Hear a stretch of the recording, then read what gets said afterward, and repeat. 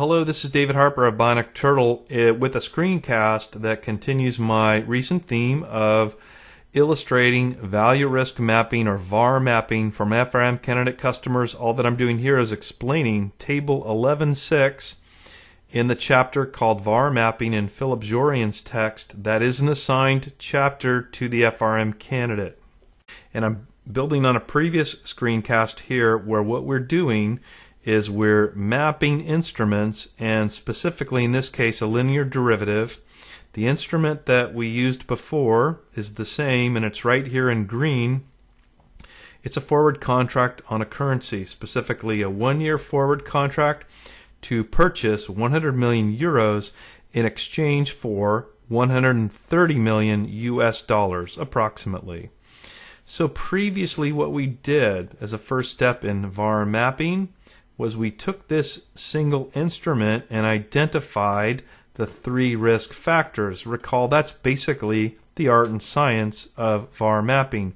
We take a complex portfolio, we identify a small or manageable set of risk factors, and then we can analyze the portfolio or stress test based on stressing or analyzing just the risk factors. So in this case, here's our single forward contract on a currency, and we figured out that there are 3 risk factors. Those are right here. The most significant risk factor, as you would expect on this forward currency exchange contract, is the spot currency rate between the US dollar and the euro. So that's right here. Of course, as the spot currency exchange rate moves, we would expect the value of the forward contract to move.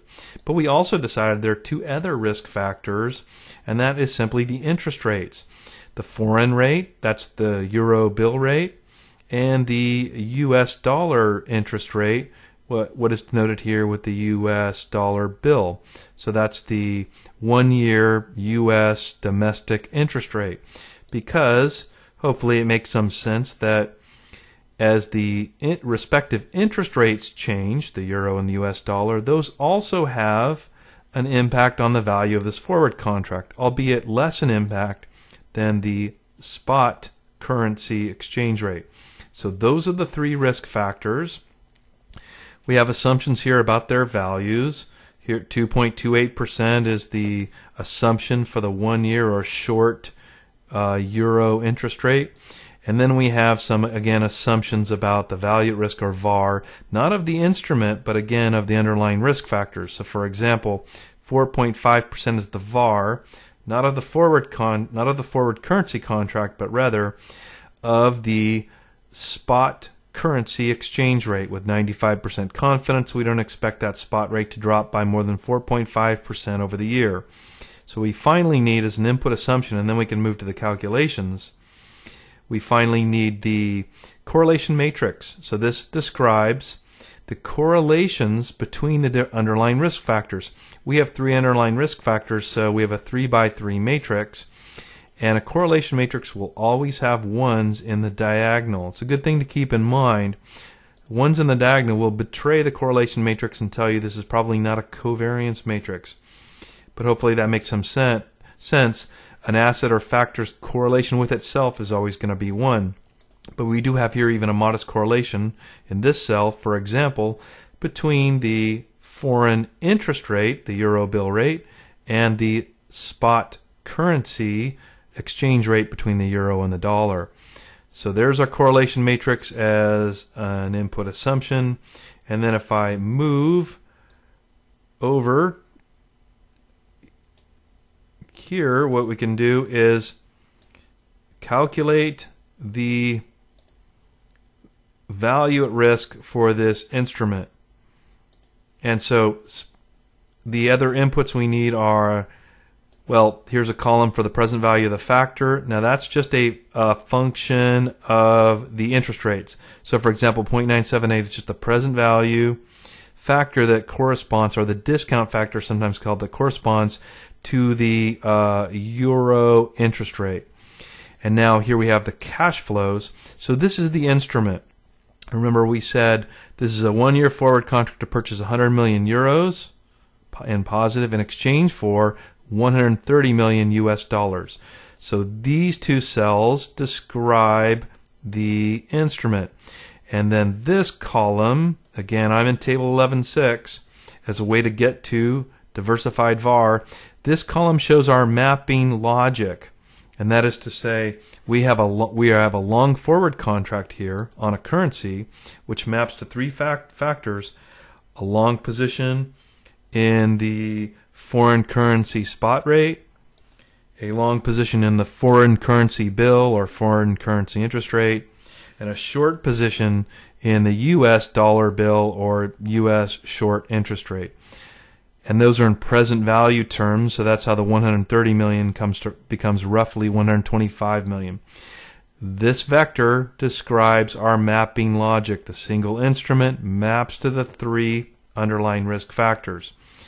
Then we need the vector of individual VaRs. If you look here at this formula, which I've shown before, it will become a fairly common formula for the matrix calculation of diversified VaR. What we have here with this column vector of individual VaRs is here small x times v. That's the position multiplied by the VaRs. So in this case, $5.71 is the VaR, that's 4.5% of the spot currency exchange rate, multiplied by our position in that risk factor, 125 million. That gives us 5.7 million. And we do the same for the euro bill and for the US dollar bill. And you can see this does confirm our intuition that the largest risk is in that spot currency exchange rate. So that's our vector of individual VaRs. By the way, it's not my point here to show you this, but if we add them up, we get the undiversified value at risk of the position, which would be the same if the correlations were all 1. Now we have the XV and we can implement this math here. First, though, I performed a transposition. I transposed this column vector into a row vector. You can see the values are the same. 5.7, 5.7, and that really is right here. That's the transposed vector of individual VaRs. So now I have everything I need. I have the transposed vector of individual VaRs. What I want is to post multiply, that is to calculate the correlation matrix, is to take the product, the correlation matrix, and the column vector of individual VaRs. So that's right here. I don't currently have that in, but I'll MMULT is Excel for matrix multiply, and I select my correlation matrix. See how that's the capital R here, multiplied by my column vector of individual VaRs. That's right here. Close parens, and then I hit Shift Control Enter to indicate this is an array formula. And now with that, I've produced a column vector, which is the post multiply product right here. And now I pre-multiply the transposed vector of individual VaRs right here in light red or pink. So I'm multiplying this by this is the same as multiplying this by this. And I've already done that right here, but just to show you, MMULT, I multiply transposed column vector right here of individual VaRs by the product I've already did here. So that's my so-called pre-multiply.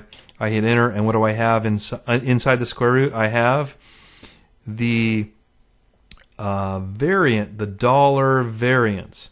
And as you know, we can take the square root of that and get the standard deviation, or in this case, it's the value at risk. So I'm getting the diversified value at risk of this instrument, the 1-year forward contract. And the way that I did it is that I used the mapping, I used positions in those three risk factors, and even incorporated the correlation between those risk factors. So this is David Harper, the Bionic Turtle. I hope that was helpful. Thank you.